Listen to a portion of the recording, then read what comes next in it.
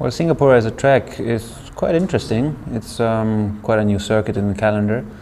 Street circuit, a lot of tight corners, curbing. You need to put it all together for a good lap, really. It's quite difficult, it's challenging, and a lot of bumps there, so the car is always moving around. But of course, a good car helps you out quite a lot. If the car is grippy, then you are fast. Singapore is a different circuit from Monza or Spa, or the last circuit we made. You need a lot of downforce and a lot of grip in the low speed corner.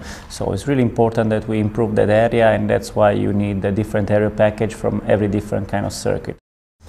The timetable of Singapore is completely different to all the other races because you used to race in the night. So basically most of the drivers, most of us, we tendency to keep kind of the same time differences in Europe, so we basically wake up in the early afternoon and we go to the track maybe around 3-4 p.m.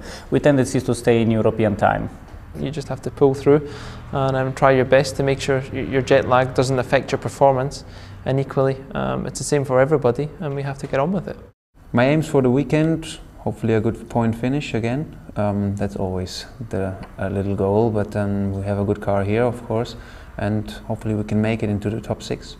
It's maybe the best race for Force India because the car should suit really well this kind of circuit, and we target to improve also the results we both as a team we made in Spa, and trying to score as more points as we can. For sure it's not going to be easy, the others are not sleeping, but I think we have got a good promising weekend ahead of us. The atmosphere inside the track is really good, especially because it's night time, and then you can see the big wheel out there, all the lights are on, and it just looks very, very pretty. And then it's a very special atmosphere, of course. So it's also unique. It's a unique night race. We just have it once, so everybody want to go.